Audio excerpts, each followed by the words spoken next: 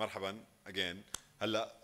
Since we don't have a lot of developers here, this is going to be boring, but yet it's a very important topic to know about this amazing library or framework. I'm going to talk about React and React Native. Who knows here React or React Native or used React or React Native before? Very nice. Very good. Of course. Okay. This is an introduction about React. I'm not going to go deep in this library, but I'm going to share why it's created and how you can benefit from using it as a developer or as a business owner if you want to do your own business or you want to hire a developer. If they are React developers, it's how it's going to be benefit you as a business owner or a startup founder. React is a JavaScript library. For you who knows what is JavaScript, it's a programming language. It's a well-known programming language. It's mainly React is created to build user interfaces. To give you a quick the history of React. React was created by Facebook engineers. كلهم كانوا موظفين بفيسبوك كان عندهم مشكلة. كانت كلها internally.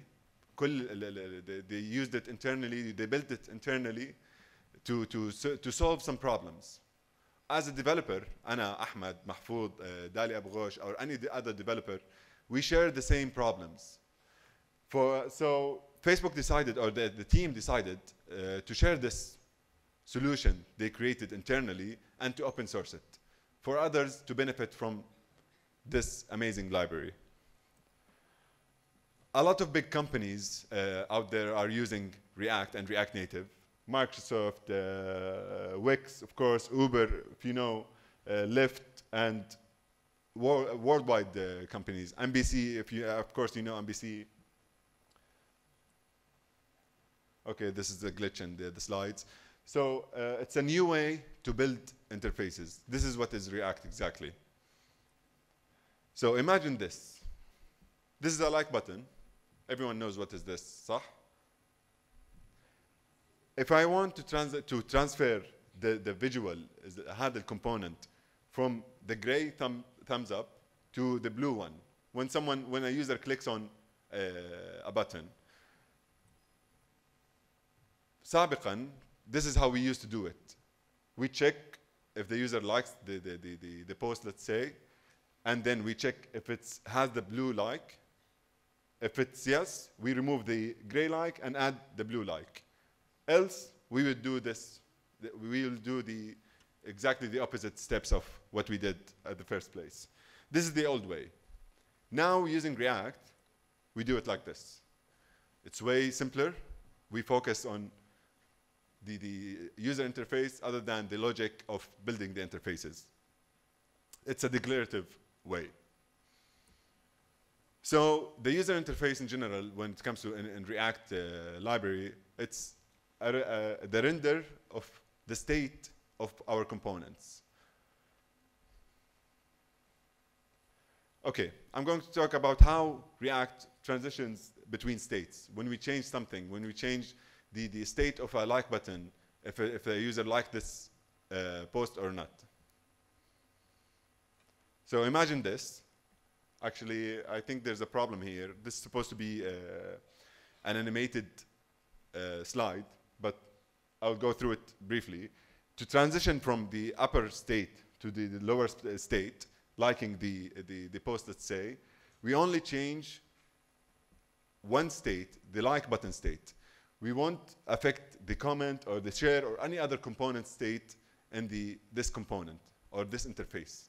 So this is the beauty of React. It only looks for the minimal changes happened in the user interface and do the rendering thing in something called the virtual DOM and then present it for users. Exactly what I said. Calculates the smallest set of changes to do or to build the interfaces. Another example also, if you want to change from the like state, we change first we added the you like this. Since you as a user like this post, we'll add this text. We will change the blue like thumbnail or the icon from gray to blue state, and of course, the like, it's, also the text like will change from gray to blue text. All right. Any questions for now? Great. Okay, so the UI is a composition of components. We can have, it's either one component or multi components in the same interface. This is another good thing in React. Like this example, we have like 1, 2, 3, 4 components in one section of the interface. The number of likes and who likes this post, the number of comments, of course, the feedback section that I'm talking about, and the like and comment buttons. This is a code example. I'm not going to bore you with it. Thank you. It's a quick example showing how we can have multiple components in one screen. Can you click on?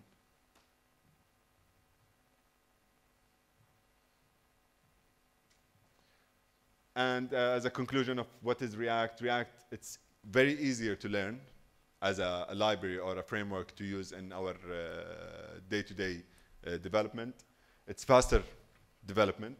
And of course, as you saw, it's less code, writing codes, and more reliable than other frameworks and library out there.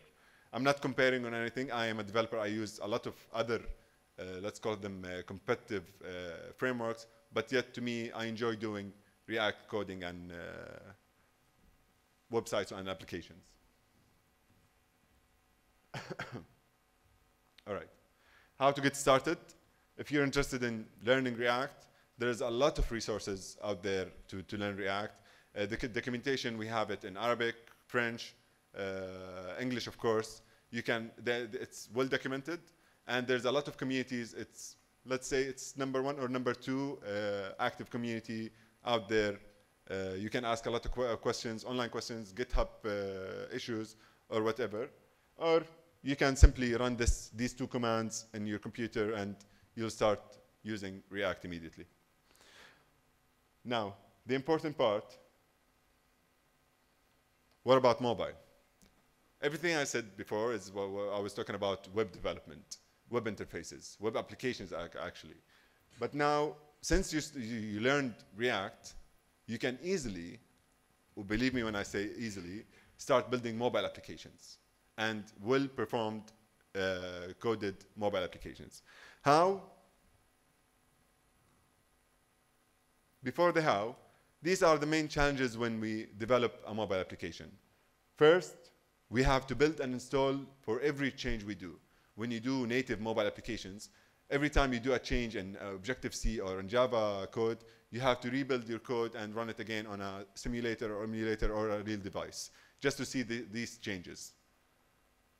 The second challenge, of course, as I mentioned, different environments.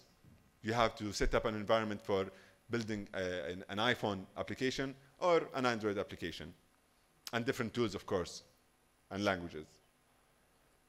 The imperative APIs, as I showed you before, it's not that hard, yet it consumes a lot of time to do the imperative way APIs. And number 4, it's debatable. There's a lot of solutions out there where you can build web applications and then integrate them as a native applications in your in a mobile. It's called hybrid applications. There's a debate about the performance of a hybrid application, but to conclude, it's building mobile applications using web technologies. It's a very important thing. Google it if you want, or do a research about it.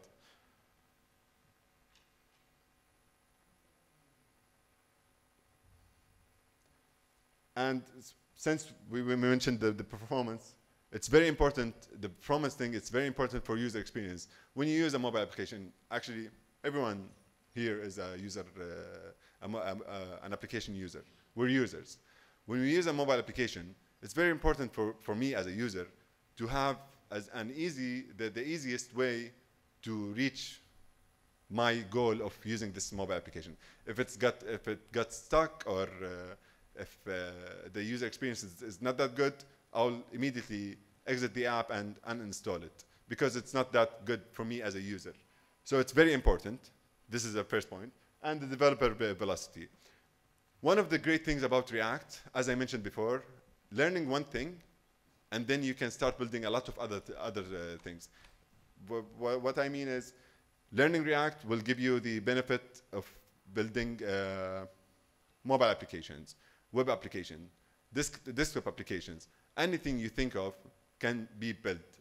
VR, AR, anything, because it's a very powerful solution out there. Actually, as I mentioned, they're both important. So this is where React Native comes as a solution. This is what I was talking about.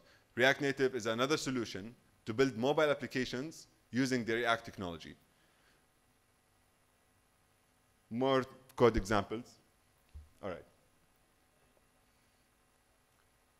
So using React Native, we solve these problems as building and install and early changes, a very important, a beautiful solution or feature in React Native, where you can see your changes immediately. It's called instant reload. When we do a change on our code, you see it immediately on the mobile application that you're running. Different environments. Again, single environment for multiple platforms. Using React, you can build mobile applications on Android or iOS, desktop applications, web applications, etc. Imperative, of course, we're using declarative APIs, and it's way better than the hybrid applications, because in React Native, it's not, you write using web technologies, but yet it's like translated to a native UI. I'll show you in a minute what I mean. Of course, no DOM web view. This is what I meant when I said native UI. In iOS development, if there's any iOS developer here, the left side is React Native, and the right side is the native code of building interfaces in iOS. And this is the Android, another Android example. This is what I meant when I said translated to native UI. When you do React Native on the left side, it gets translated to the right side as an Android code. More boring, ticky stuff. Under the bridge, under the hood, sorry. It's all about a JavaScript engine. All of these beautiful things happens under the hood using this engine that gets to translate the code you write in JavaScript to a native code.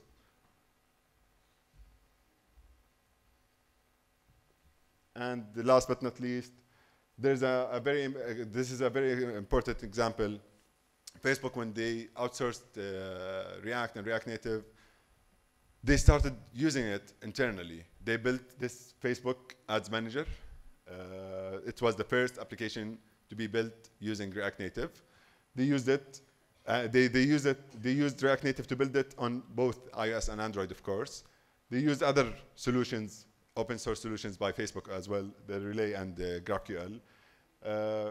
Talking quickly and briefly about it, it's the beautiful thing about this application. It shares almost 88% of the code on both Android and iOS, which is a very cost efficient and of course time efficient. There's a lot of similarity in terms of screens, user experience, and other stuff. I think there are some slides talking about this. Using the hot reload, the red box, inspect element on other platforms.